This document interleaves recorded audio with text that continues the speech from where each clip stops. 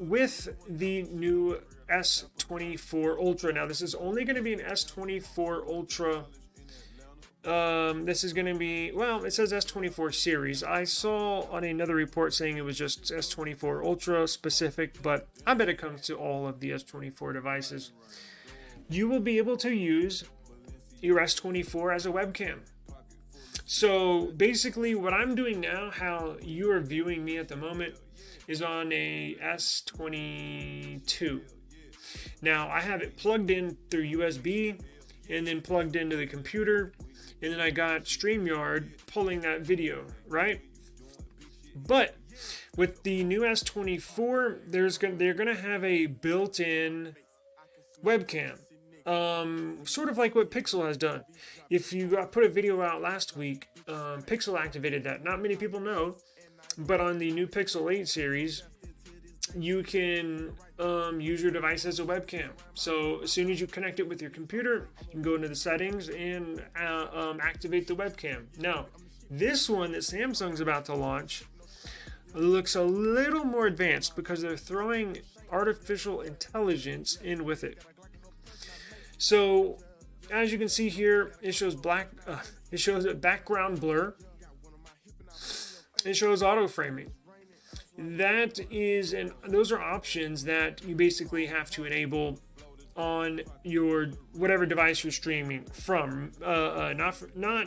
Okay. So if I was gonna enable background blur and auto framing doesn't even exist on StreamYard. I can do background blur, but I have to activate it through StreamYard. What Samsung is saying, that's going to be built in to the device, where you can blur your background, change background, and then also auto framing. So if you take a step back, you move this way, you move that way, the camera will actually follow you to a certain extent, right? It's going to have a angle to where it can view you from, but it'll track you. So Samsung has announced a new feature that turns its excellent phone cameras into high-quality webcam. This feature previously seen in the beta version of One UI. The webcam feature lets you switch between front and rear cameras and apply special effects like auto framing and background blur. It's unclear what other devices this feature will come in the future, but it's guaranteed to arrive in the S24. So, after seeing this, I went to Samsung's website. Their website, they did put out a press release for this. I'm going to share this press release with you. So what Samsung is calling this is intelligent connectivity. Samsung is also releasing their new Galaxy Book4 series. A smoother, smarter, more adaptable experience, right, with Samsung and Microsoft. And the whole webcam feature gets included in this intelligent connectivity features. So what basically Samsung and Microsoft are doing is making everything sync and connect seamlessly. As you know, Apple has a stronghold on basically. They're the leader in having everything sync up together, right? It's their ecosystem. So if you have an iPhone, it syncs up perfect with your MacBook, with your iPad. You can share files seamlessly all throughout. I mean, it's perfect, right? So that was one of the major issues. And not necessarily, I guess it was an issue. Especially I had a big problem with it. Not the Apple thing, but the Android side, right? Because it's a free-for-all in the Android world, where if you had a Samsung phone and then you had a Samsung Galaxy Book, oh man, it's awesome. Everything syncs up just like it would be for an iPhone and a MacBook. Well, I actually had a Galaxy Book, and I did not like it. It overheated, and just it was not a good experience, so I got rid of it. But for the few months that I did have it, it was awesome.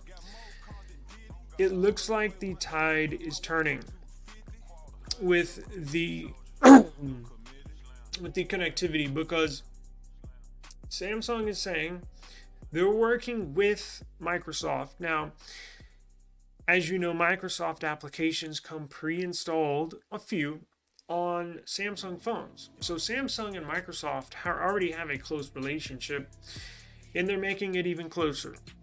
Now they're going to make certain intelligent, intuitive, AI-capable connections between Galaxy, Samsung phones, Samsung computers, and Microsoft.